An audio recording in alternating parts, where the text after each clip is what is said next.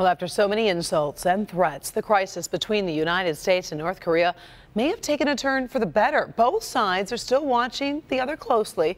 Kimberly Gill is in the newsroom with what is happening and what's being said. Kim. Hi, Karen. Good afternoon. Some might say that North Korean dictator Kim Jong-un has blinked, but even as he seems to back away from a possible attack on Guam, he is keeping his anti-American rhetoric in high gear. The world is hoping to avoid any military action, much less a nuclear showdown. Now, it was a two-pronged message that came today from North Korea. On one hand, Kim Jong-un reportedly reviewed plans to launch 4 long-range missiles in the direction of Guam.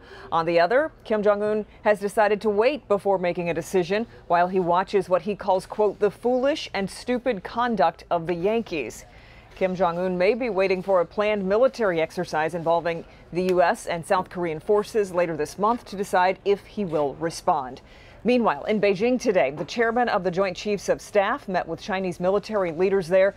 Marine General Joseph Danforth and his Chinese counterparts are discussing the latest developments in North Korea and the need to maintain effective communications. In Guam, the Homeland Security spokesperson says there has been no change in the threat level, but civilian leaders are encouraged by the latest news from North Korea.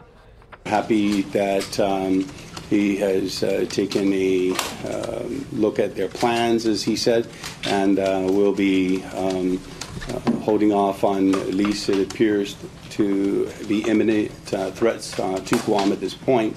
There doesn't appear to be any indication that, based on what we're hearing, that there will be any missiles attacking in the near future or in the distant future.